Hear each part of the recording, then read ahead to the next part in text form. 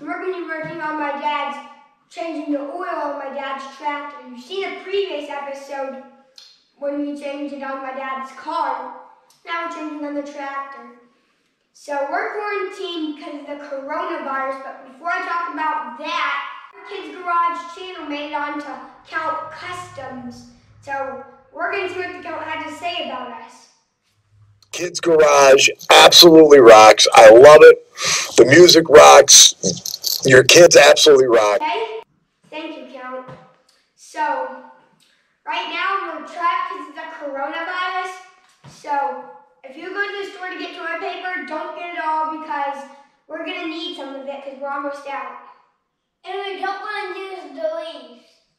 Go get that tractor!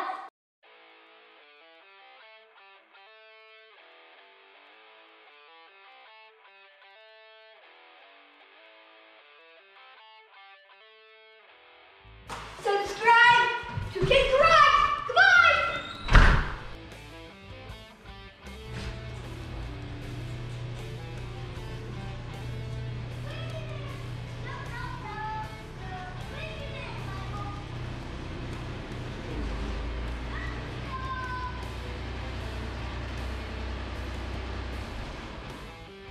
That's a great ride in. Let's get on with the video. Today we're going to be changing the oil on my dad's Kubota ZD326. Here's what we're going to need. We're going to need oil, oil filter, oil wrench, a filter, and a 14mm wrench, a manual, oil pan, and a jack. Let's go!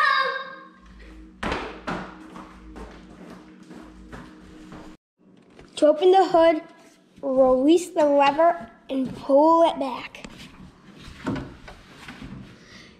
There, ladies and gentlemen, that's what we're going to be working with today. We need a jack. I'll go get it. Follow me.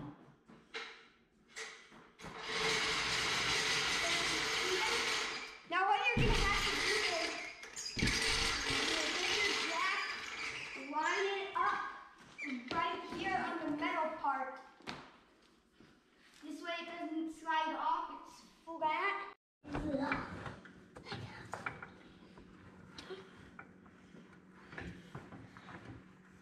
Yes, I'm not supposed to do this. This tractor is heavy. Now we need the oil pan and the 14mm wrench, and Mr. Steven's getting the blue towels.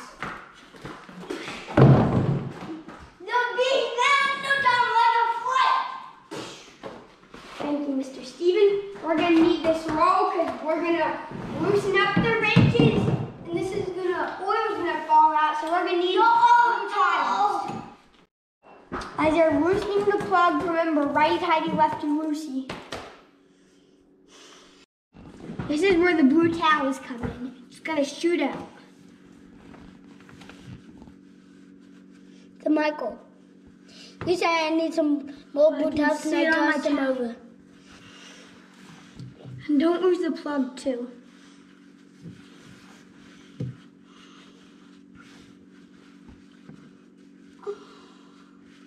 Some loose there. Oh, oil drop out.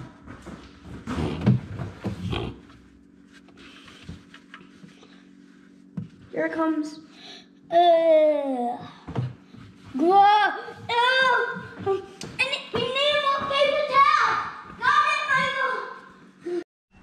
Steven, pull up the dipstick to make the oil come out faster.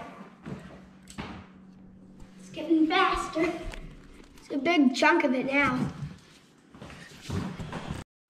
While the oil is draining, we're going to take out the filter and replace it. Steven, the oil wrench, please, and the filter wrench. Yeah, baby, I'm coming, glass on the way. Thank you. So now that we got the wrench, you put it on this way. And then you crank it up.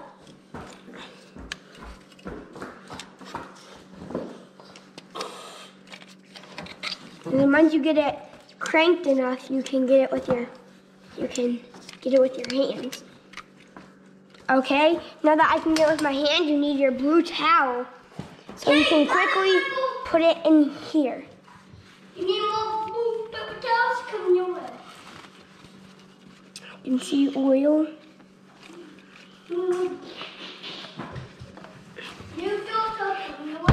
There we go. You unwrap it.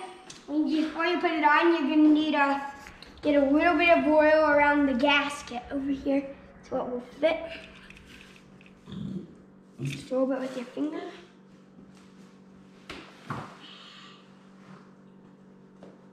Get a little bit more. It's a little too much. Now it's like that, you can put it on. See, and I need a blue towel. Never mind, I got some.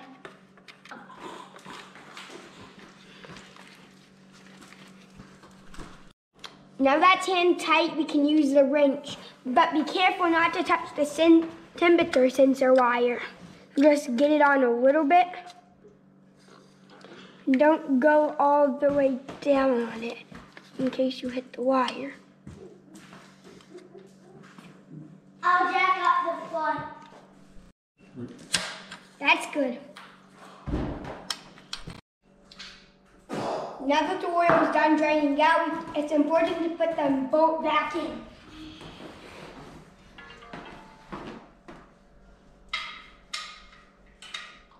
Now that it's nice and tight, we can put the oil in, the new one.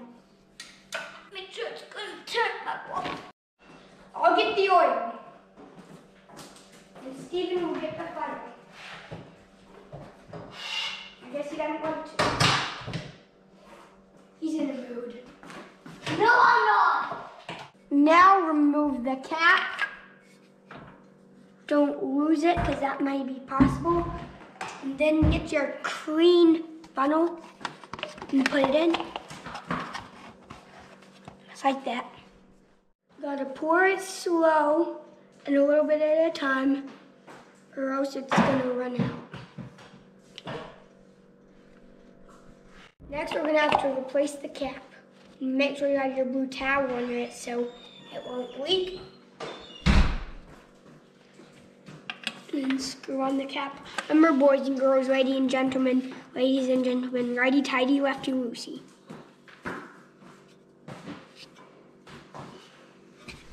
Next, we're gonna remove the oil can and lower the jack. And be careful when you're doing it because oil might spill out. There we go. Look at this. That's how dirty it got. Now, lower the jack. When you lower it, you just gotta twist it back. Be careful, because you might break. Now we're gonna check the oil level.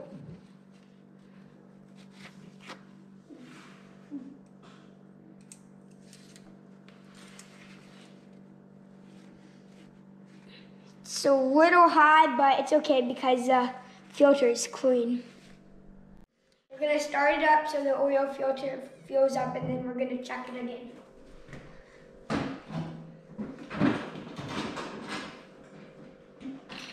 But when you start it up, make sure the handlebars are like that.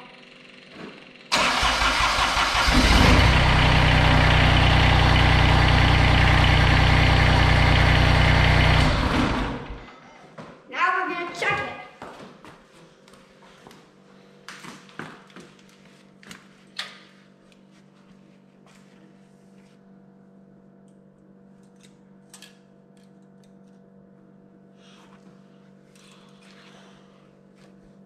Looks good. That's gonna end up Chris' Garage. Please like, subscribe, and press the notification bell for more videos. And please, please recycle your oil properly. So, time's up.